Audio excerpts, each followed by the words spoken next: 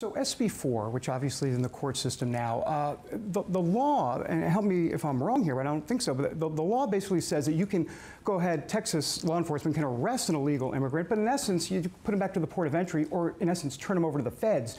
I mean, that becomes potentially catch and release again, because whatever the feds do with them, they do with them. I mean, I know judges have a role in all of this.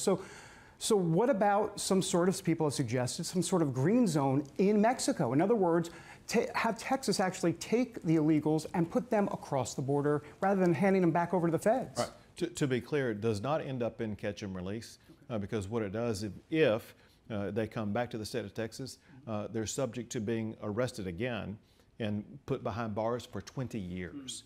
And so there's every incentive in the world for them not to come back. Otherwise, we will arrest them and they'll spend decades behind bars. But let's be clear about what we're doing in SB4, because what Texas is doing, we are authorizing every law enforcement officer in the state of Texas to do the federal government's job.